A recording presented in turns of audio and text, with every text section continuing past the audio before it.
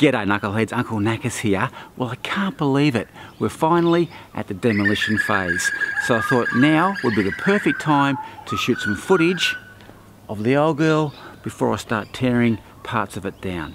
So here's the front of the house, and there's the garage to the side, and you can see we've just put up the construction fence.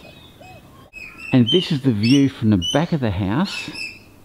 And you can see that I have already started pulling down the old tin shed that used to house all of my pallet wood.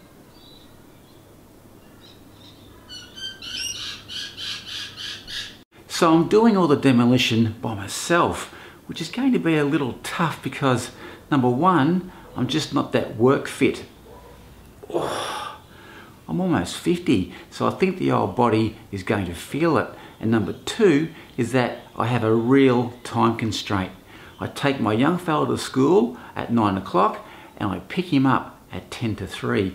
So I have a real narrow window to get a lot of work done. This is going to be nuts.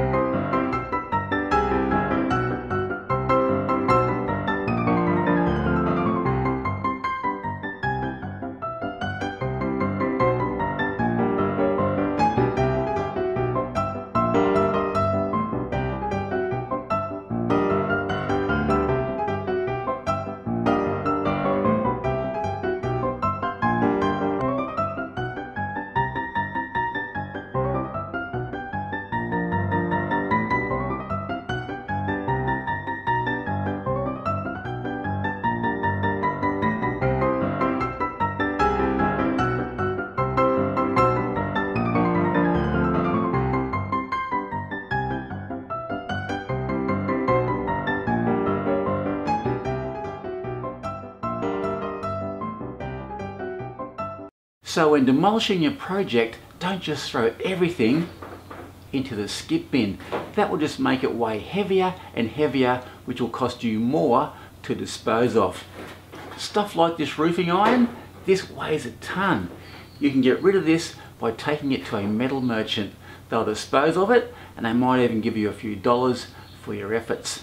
And the same thing goes for things like light fittings, bathroom fixtures, or even the timber from your roof or your wall framing. Try and sell it all because every bit counts.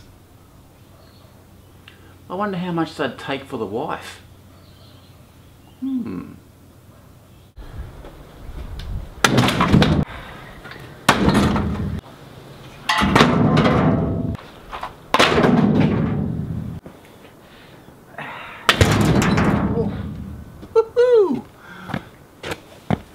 What a shame to be getting rid of such a beautiful toilet.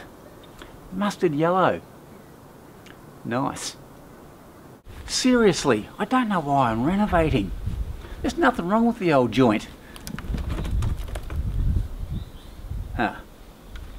With most of the external cladding all taken down, it's now time for the internal linings. I have to say, I've been looking forward to this one. And don't worry, that's not connected. Here we go.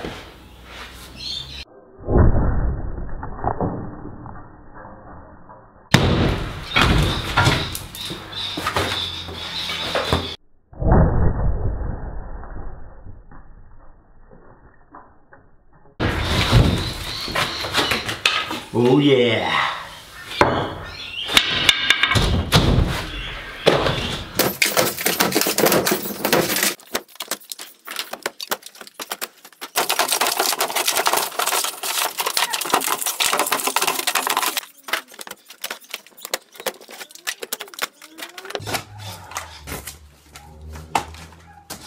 Hello. So there you have it. Day one complete. And I didn't do too bad. Not too bad at all. But the old back, it's a bit dodgy. But hopefully it'll pull up okay tonight, all ready to do it all again tomorrow.